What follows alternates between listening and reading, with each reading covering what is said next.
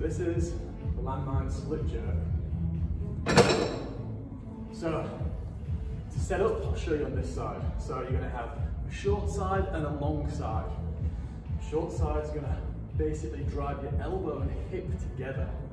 So notice the angle of my shins should be roughly mirroring my back angle and projecting force forward, driving that elbow down into my hip. At the same time, I'm driving my hip into the elbow, creating this force trapped in the middle. This elbow is high, it's called weaponized.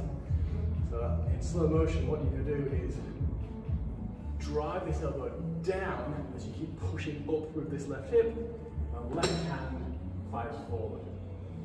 So, done fast, driving down, finding a landmark on the left side, elbow into hip, hip into elbow, and then I'm going to snap forward, and then back down, switching.